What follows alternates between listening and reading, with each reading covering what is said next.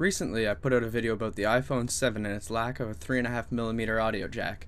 In that video, I said it would be a much better move for the consumer if instead of only having a Lightning connector, Apple had switched to the USB Type-C connector.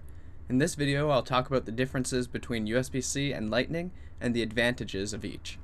First off, USB Type-C is an open standard, while the Lightning connector is proprietary to Apple.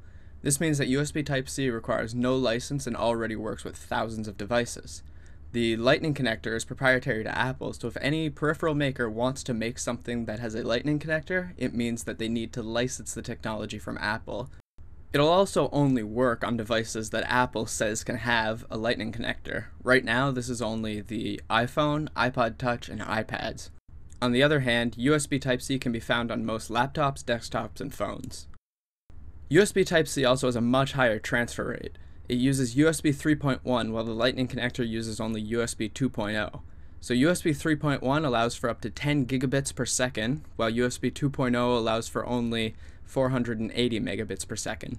Now the Lightning connector is slightly smaller than the USB Type-C connector. It has a volume of only 67 cubic millimeters, while the USB Type-C connector has a volume of 120 cubic millimeters. Both USB Type-C and Lightning connector can support audio and video. The Lightning connector can support up to 1080p video, while the USB Type-C connector can support up to 8K video at 60 frames per second. USB Type-C also has a higher power output. It can output up to 100 watts, while Lightning can output up to 12 watts. This could have any application from faster charging to plugging in a monitor into your laptop and powering that monitor, giving it audio and video over a single cable.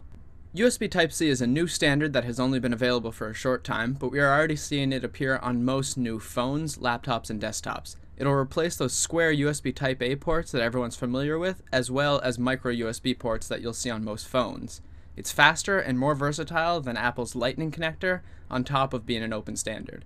There's no single governing entity, meaning that anyone can make peripherals and can advance the technology. In the competition between open or proprietary, open is always better for those who use it. Particular feature, the lack of a 3.5mm headphone jack. Let's talk about why this is bad for anyone who buys one of these phones and the industry as a whole. That Sony sets with all their consoles, it's the same internals in simply smaller form factor. On the other hand, the PlayStation 4 Pro is a real upgrade over the original PlayStation 4.